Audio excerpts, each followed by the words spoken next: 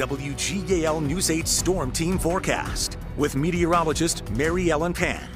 And we'll have a series of systems moving west of the state, but bringing us the chance for rain. A lot of that moisture coming in from the Pacific and then moving into the Gulf and then coming up to the northeast. Right now, all is quiet. We've got mostly cloudy skies as we check out our Lancaster Skycam. Did have a little bit of sun earlier, but that has been diminished just because of the cloud cover. And all morning, we've been watching the sleet and freezing rain to our north right along I-80. A lot of that is lifting, and improving conditions are taking place across Schuylkill County and Northumberland County, where there is still a winter weather advisory. It says till 5 o'clock, but I've read that the National Weather Service is going to probably cancel that, especially since most of this precipitation has lifted out of the area. The rest of the region, though, has been quiet. Your News 8 Storm Team forecast calls for mostly cloudy skies. There could be an isolated stray shower this afternoon into the evening hours. Otherwise, it's dry, milder, with temperatures in the low 40s. It's been over 9 days since we've seen temperatures in the 40s. Overnight tonight, cloudy skies. There could be some scattered showers around. Temperatures not moving a whole lot, in the low to mid 30s. And tomorrow, cloudy skies.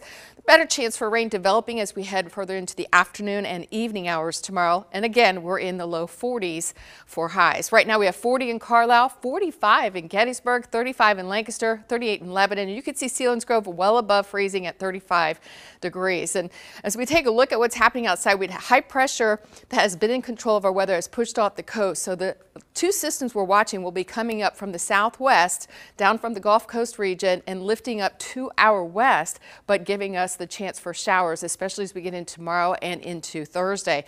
This evening's chance is a very isolated to low chance.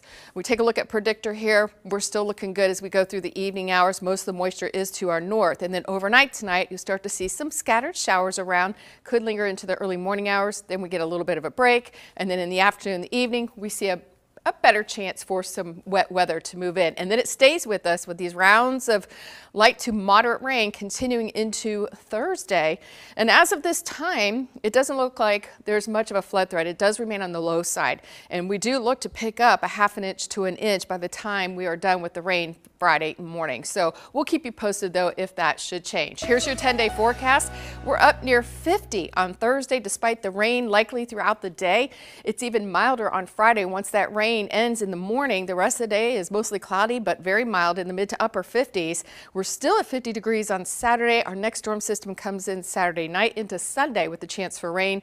And then you can see temperatures trending cooler briefly, but they head back up into the mid 40s by next week.